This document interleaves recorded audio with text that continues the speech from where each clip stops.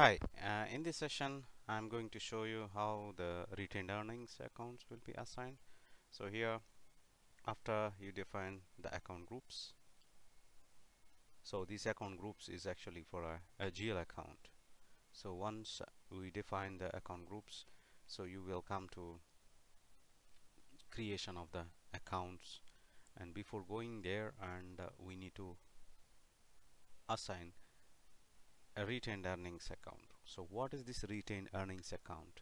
So the retained earnings account is applicable for profit and loss accounts. So all these profit and loss accounts will be summarized.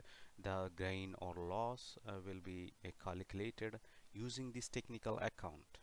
So when you are carrying over the balances for gain or loss for the P&L, and this will be recorded using a retained earnings account. So we are not created any a chart of accounts, so we are using a standard one, which is a INT1. Yeah, so in that we can see here the retained earnings account. So the retained earnings account, you can see here.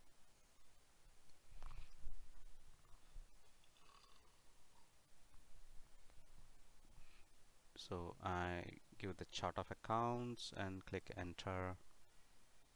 Then you can see, so here they maintain the X. So let's see what is this X for.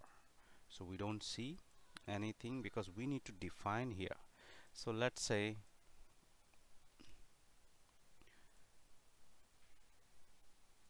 go to the account now. So I am going to show you this at a chart of accounts level, and because we have created only a company code and assigned chart of accounts, but all the GLs not yet created for our company code TR03. So what I'm going to show you is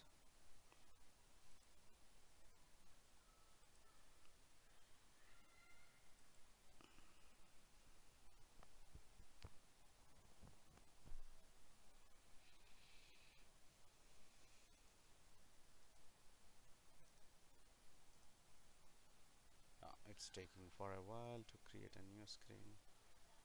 Maybe just /n o FSP0.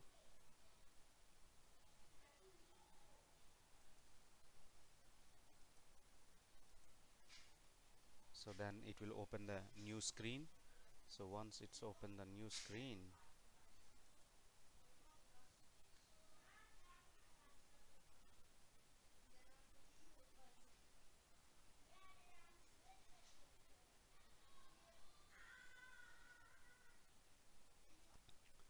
so here where you can see the GL account.